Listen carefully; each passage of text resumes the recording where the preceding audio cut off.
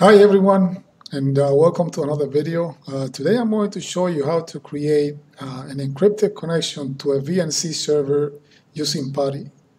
So the setup, I'm running a Linux server that has VNC server running and also an SSH server. So if I go to my firewall, notice that I'm only allowed SSH connection on port 22.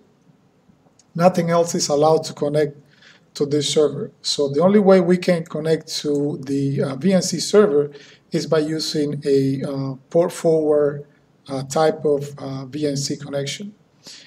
So that's for the SSH server. The VNC server that I'm using is X11 VNC, and so it is listed on port 5900. So I'm going to press enter. It is listening on that port now. So I'm going to my Windows machine now, and I'm going to fire Putty. And one thing I forgot to mention, I need the IP address of my Linux server. I can obtain that by doing ifconfig, and as you can see, it is 10.10.5.6.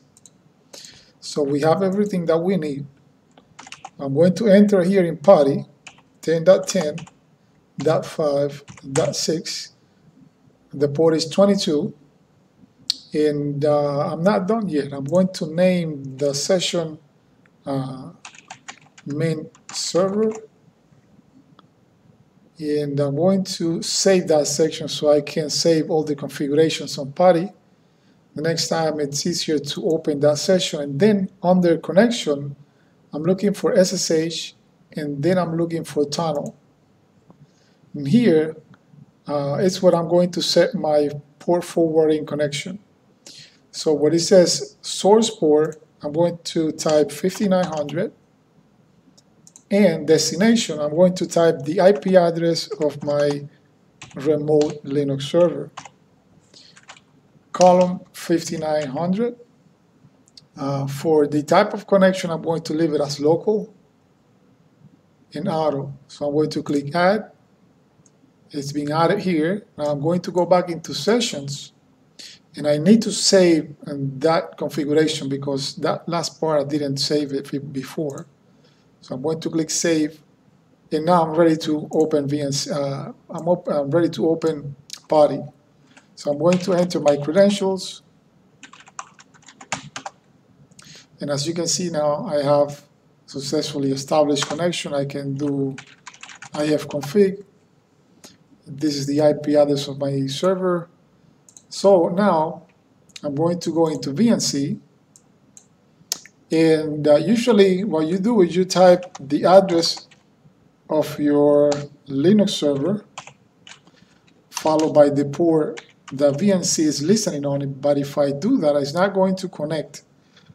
I'm going to press enter, connecting to, but it's not going to connect. So I'm going to stop that, and I'm going to say localhost column 0, because it's the first display that I'm trying to connect. So I'm going to press enter. Don't pay attention to this because the connection is encrypted, believe me. And as you can see, I have successfully established a connection using a tunnel to a VNC server. And that's it for this video. I think this is a great way to secure your connection to a VNC server. Many VNC servers now support encryption, as well as many VNC clients also support encryption.